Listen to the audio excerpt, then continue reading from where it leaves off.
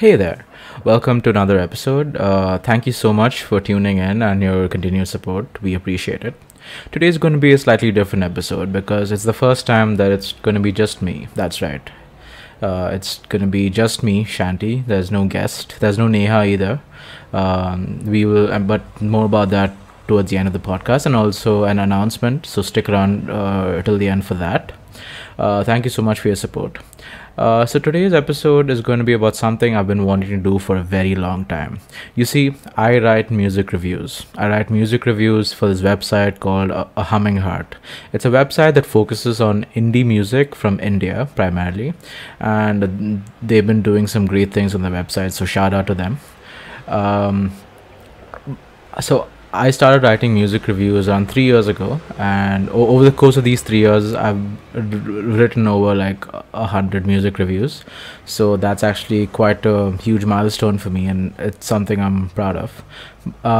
But I've always wanted to document what actually goes into music reviews because I see a lot of, let's say, confusion online or a lot of backlash to music reviews or reviewers that you see. One very bald music reviewer comes to mind. So I always wanted to document the way I approach music reviews and the nature of music reviews and what space that they share in today's pop culture, right? So before I get into how I approach a music review, let's just begin with what a music review is, right? So the way I would define a music review is one person or an organization's opinion on a piece of work, and that's all it is. It's an opinion, it is a point of view, it is a perspective. That's all it is. It is not fact. Bad music reviews shouldn't be taken as the gold standard of public discourse or what everybody should think, although it may be hard, and we'll get into why it may be hard for people to form their own opinions based on the way certain organizations portray pieces of work, right? And reviews have been around for a long time, right? Reviews have existed since the days of theater or even beyond, before that, but they existed primarily to inform consumers of said art, like theater or music or movies, because there was a time when these were commodities that weren't really affordable to the common man. Like the common man couldn't really afford to buy every music record or watch every movie, so it was more of a time and a money investment. So the reviewing industry sort of came up to sort of inform audiences, okay, these you should check these ones out, don't check these ones out. And then over time it kind of became like an art form in and of itself, right? So they all, and music reviewers also had a second function, which was their influence, right? Because since popular music review, okay, excuse my cat, please. So popular music reviewers existed, and they would typically inform the collective consciousness of people who would consume this art, right? So you primarily would have, let's say, a film reviewer who would say, okay, this is a good film, and then and that would actually drive ticket sales. Good reviews of an album would actually drive record sales and get these bands on the radio. So over time, these music reviewers did have a lot of influence over public discourse about how a piece of art was talked about, right? So that was the main function of music reviews back when music was more of an expensive commodity than it is today, right? But over time, as with the internet and like the democratization of music, where you could just access whatever you want really quickly over the internet, the function of music reviews have changed over the past couple of decades. Today they exist primarily to promote dialogue, to have a person's voice heard, because a voice of a person is actually a commodity, right? The more traffic you drive, the more money you make, and also the more dialogue, the more influential you are, the more traffic you make, and that translates into influence and dollars, right?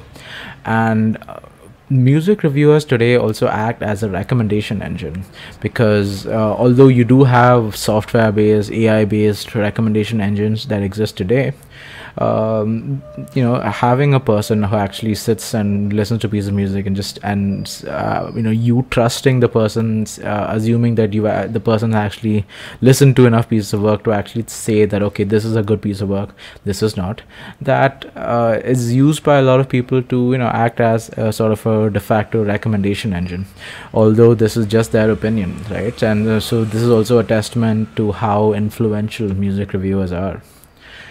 A lot of the music reviews today also exist to promote artists, right? So if you have artists up and coming, a music review could greatly influence their streaming numbers and their popularity, and which is why you see a lot of artists vying to get a piece of their music, right? Regardless of whether or not it's good or bad. Even if it's bad, you will see people consuming the music just because of the review. Right. And also, since music reviewers are people who have listened to a lot of music, they are the music nerds that we typically refer to. We do listen to them or read about their work to get a different perspective on how music can be perceived. Every single person listens to music in a different way. Every single person perceives and listens and feels the impact of music in a different way, and a different perspective is always a good thing. A different perspective can greatly enhance the way you consume music as well, right? So that's what I think is a function of these music reviews today. They could be based on the internet. They are mostly internet based, but they could be text based, or they could be audio based, or they could be video based. Depending on what, regardless of what medium they are in, this is primarily the function of music reviews today. Right. So what is a music review? I've touched on this before, but what actually constitutes a music review, right? So depending on who it is, there are different styles as to how people approach writing a music review, right? Some people like to go more contextual, right? By that, what I mean is, a lot of the way we consume art is largely dependent on the artist, and this is especially true in music, right? Because the music is always inextricably tied to the artist's personality, right? It's the artist's personality who comes through the music. Like Michael Jackson, David Bowie, Kanye West, the Beatles. The lore surrounding the artist is always tied to the way we kind of consume music. So a lot of music reviewers take that as the hook, the public discourse, maybe what the artist has been up to recently, the art, anything related to how the artist's place in pop culture and dialogue today. So that could be the focus of a music review, and how this work sort of plays into that sort of image in the public eye. A lot of people do go track by track and not focus on any of these extraneous factors. A lot of people just go track by track. Okay, this is a good track, this is a bad track. And a lot of people also go into slightly more big picture, slightly less granular, but more like, hey, okay, this is what the album is in the context of this entire person's discography. This is what the artist is trying to say through this album, and so on and so forth. You do see a mix of these different perspectives and different types of reviewer who they are, but this is basically what I've seen. You have more contextual people, and you have more parochial minded or granular minded music reviewers, and both of these have their own function. Both of these have draw their own kind of separate audiences. So pick and choose which ones you like based on what you like to see out of a music review, right? All right. So yeah, so now let's get to how I personally approach music reviews. Hopefully this is going to be a shorter episode. You never know with these. So all right, so let's get into how I approach a music review, right? All right, so the way I go about it is, and this is strictly my opinion, this is strictly the way I do it. Of course, different people do it in different ways, but this is just for you to have an idea of just how one person goes about thinking about an album, thinking about a song or an EP or any piece of work, right? So The way I go about it is, I before even listening to the album, or the song or whatever it is, I first look at the artist, right? Who are they? What is their vibe? How do they present themselves? Who are the members of the band or whatever? If it's a solo artist, it's just solo artist, right? How long have they been around? Have they been significant in the public eye? Like, these things may or may not seem important to you, but these things inform who the artist is and what their vision is, and the way they portray their art. It is it a lot of people do argue that the artist and art needs to be separated, and you just need to go with the album, and I respect those opinions. But then I see art as, and music in particular, as just a unique form of expression, which is so deeply tied to the personality of the person who is creating the art, right? So if there are people who just stir a lot of controversy in the public discourse, if they've been around for a long time, then you approach them in a slightly different way than if it's like a debut album, right? Have they been significant in the public eye? Definitely. And what is their vibe? Are they like rebellious? Are they more silent? Are they, do they stand up for a lot of social change? Who do they appeal to? Who are their primary target audiences? A lot of these things are very important, and although they may not factor into the album score itself, analyzing the album through this lens actually helps me a lot. And this is actually something I've learned. It actually enhances the way me as a music reviewer, I look at the album itself, right? All right, so now I've looked at the artists, I know who they are, and I know what their vibe is. All right, so now I go through their discography. I don't listen to the entire discography because they are typically long, but I like to have an idea of what they've put out so far, right? What the genre is. Do they change genres very often? How often do they release? This also plays a factor. Are they extremely prolific? Do they take a lot of time to release their albums?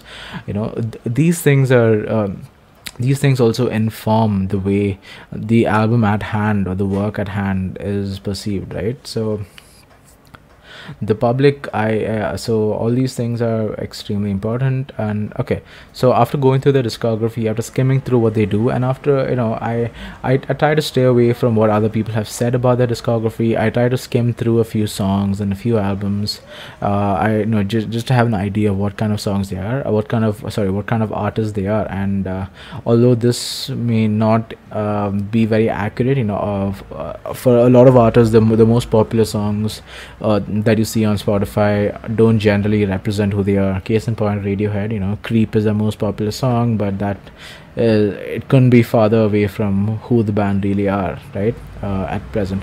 So it isn't reliable, but it typically gives you a good idea of, okay, how do they present their music, what is their music about, what are they about. So I typically go through their top few songs.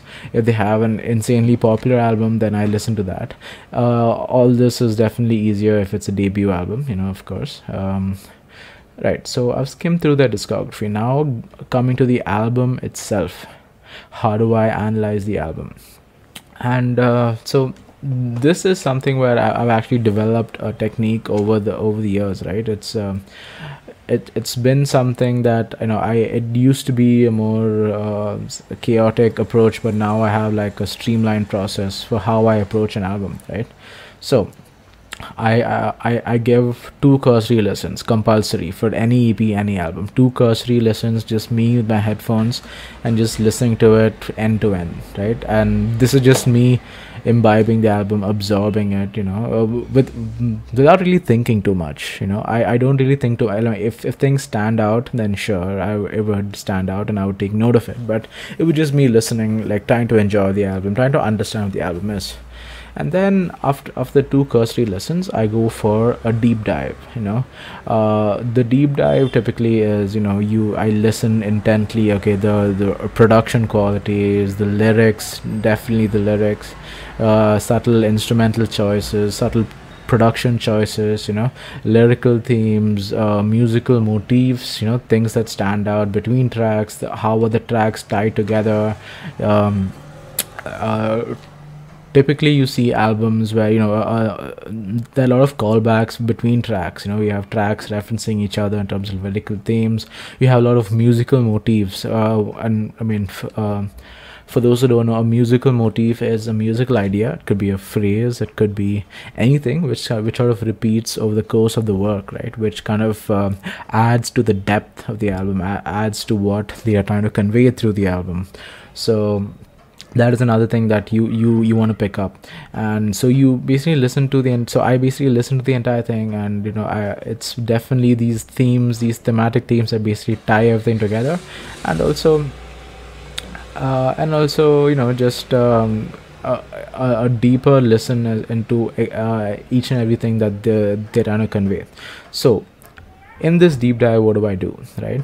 I think about what the artist is going for. What are they trying to, who are they appealing to, right? What are they appealing to? Like, who are they appealing to, meaning, okay, who would I think would there be primary listeners be? What is the function of this album, right?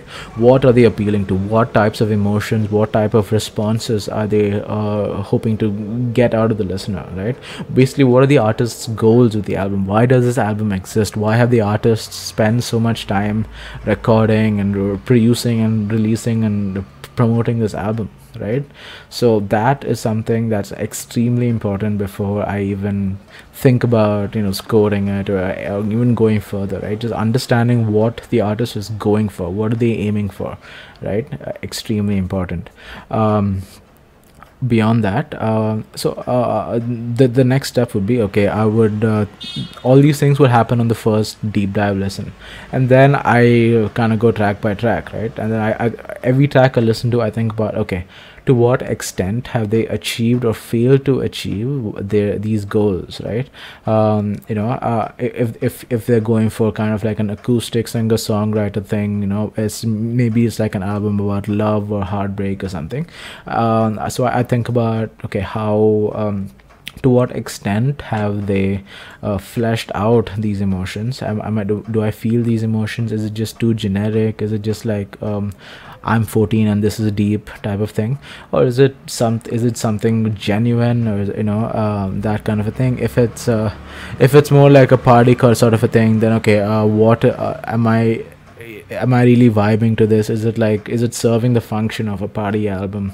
If it's just if it's something meant to be more involved, the much more complex emotions, I just go with, okay, am I feeling what it is? How genuine is this? Is this just act on? Are they just ripping off other people that I've heard of before? How much are they actually wearing their influences on their sleeves? So influences is actually another thing that's extremely important, right? All artists, every single artist is influenced by somebody. There is no artist who has not taken influences from anyone, period. That's just how it works, right? All art is based on previous art, right? And sometimes these influences are much more clearer than other times, right? So and it's okay to be influenced. There's nothing wrong with that, right? But if an artist is just doing like a copy paste of their influences, right? If it's just going to be an influence, if it's just going to be a shameless homage, right? If it's there's a huge difference between paying an homage to someone and just like ripping them off, and that is something that's very clearly evident the more you listen to music, right? So that is another thing that I think about, the influences, and track by track, to what extent have they achieved or failed to achieve what they're going for, right? Am I really feeling it, the authenticity of what they're doing, and so on. And then of course I look at the musical prowess, right? How the basic performances, like it could be the vocal performances, it could be the guitar performance, it could be the drumming, and so on. Basically the technical prowess of the band.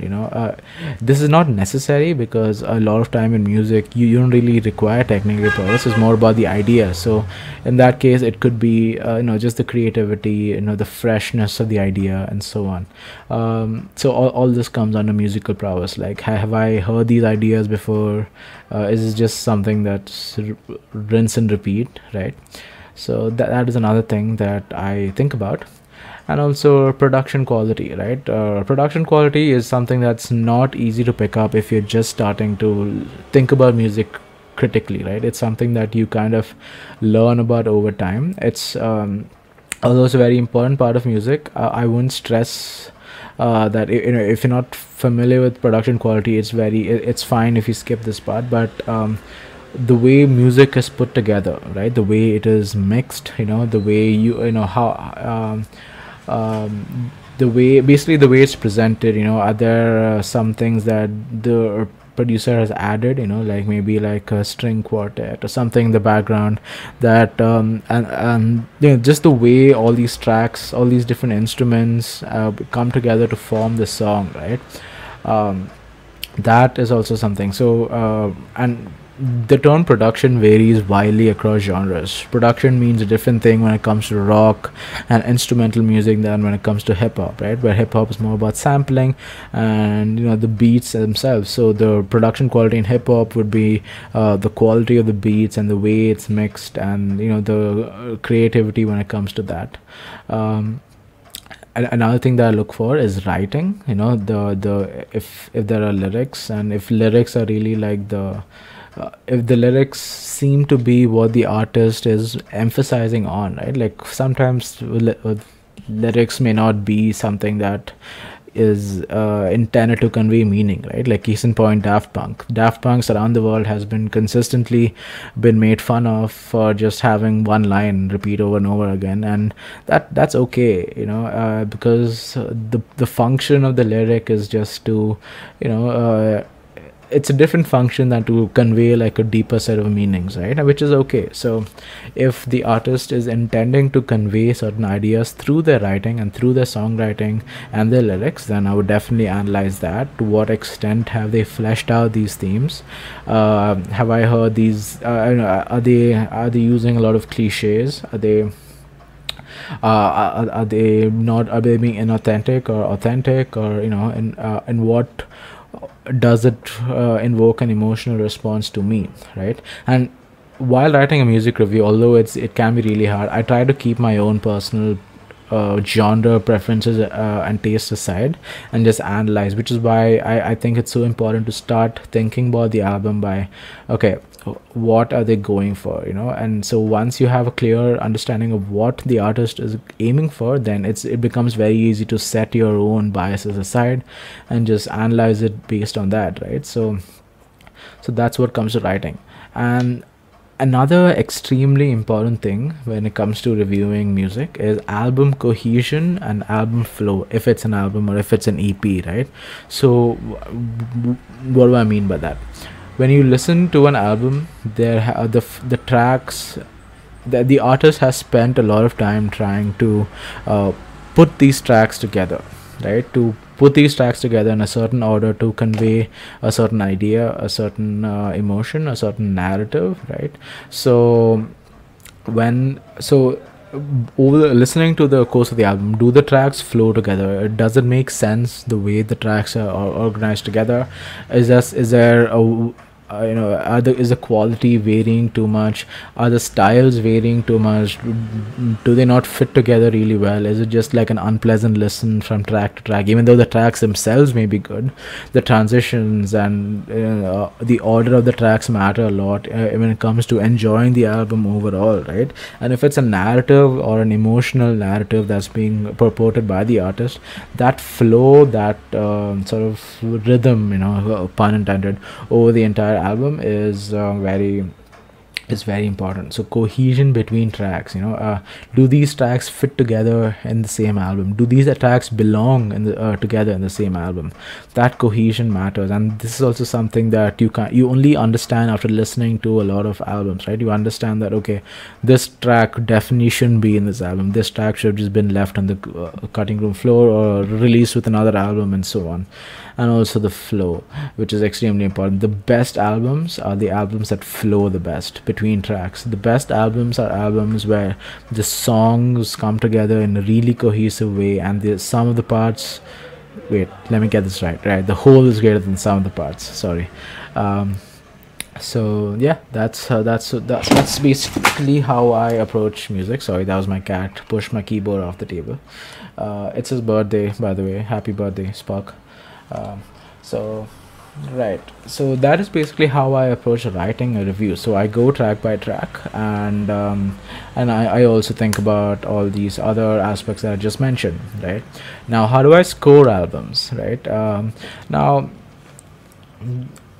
this the score for each track comes down to these attributes that I mentioned before, right? It could be the writing quality, production quality, the technical mastery of the artist, and so on, and also how much have they achieved what they are going for with the album. So I typically give each song a score on a scale of 0, 0.5, or 1, right? It's like a trinary system that I have. It's very rudimentary, but it works. So each track kind of gets a score of 0, 0 if it's terrible, if it's unlistenable, 0.5 if I'm just like meh about it, and 1 if it's something I genuinely enjoyed, right? And I kind of tally these scores across the entire album, and I add them up, and I give them an average over a scale of 10. And on top of that, I add points, brownie points for production quality, album cohesion, album flow, and so on. And yeah, and how, if it's too long or if it's too short, I would take out points. If it's just the right length, I would add points, and so on. I'm typically kind of lenient with the way I score albums, and yeah, and so album scores don't really matter, album reviews don't really matter per se, but album scores don't matter at all, because it's just like putting down a number for something that's a very complex piece of work, right? You cannot really grade a piece of work on a numerical score or like an alphabet score, but we just do it because it's an easy way to tell people, okay, definitely check this out or don't check it out, right? So it's a necessary evil in my opinion. So yeah, so key takeaways from this, right? Number one is album reviews do not matter. Album reviews are just one geek's opinion or one music nerd's opinion, and that's it. The function of album review should just be either to get a recommendation or to get a different perspective. The content, don't take the content of the score too personally, right? Because every time you see Pitchfork coming out with a controversial review, you have a lot of these, you have so much backlash to the score, and this goes for any music reviewer online as well, right? Music reviews don't matter. It's just a different perspective, it's just one person's opinion, right? That person may have heard a lot more music than you have, because they've chose this profession, but that doesn't mean that their opinions are absolute, right? You are definitely welcome to disagree or agree with that person, and that goes without saying. So getting mad over music reviews you don't agree with is kind of nonsensical, and it's kind of petty, so I hope you took away how to approach albums from this episode. The way I approach albums, I think it's kind of systematic. I've developed a system over the years, and I hope you guys kind of take something out of it. And a last thing I would say is keep an open mind. Be open to other perspectives. It's discourse is always good, but only if it's like a positive discourse, in the sense that healthy disagreements, right? Yeah, that's basically what I had to say about music reviews. I hope you guys found this helpful. Please let me know if there are clarifications or any disagreements are welcome. Please drop us a DM on Instagram, or you can, yeah, that's the primary way to contact us actually, on Instagram. So it's at the social suicide. Please do contact us, right? So I mentioned earlier that we have an announcement. There has been some unexpected event that we weren't really anticipating, and for this reason we may not be uploading podcasts for a while. We don't know how long, but we're definitely planning to be back.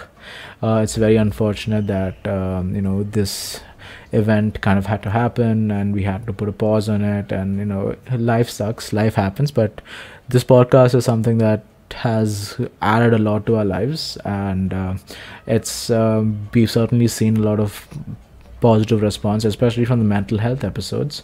So we will definitely be back. We'll definitely give you content that you like, and yeah, that's all I had to say. This episode is kind of weird because it was just me talking. Never done this before. So any feedback is welcome. Any constructive criticism is welcome. And yeah, have a good day. Thank you.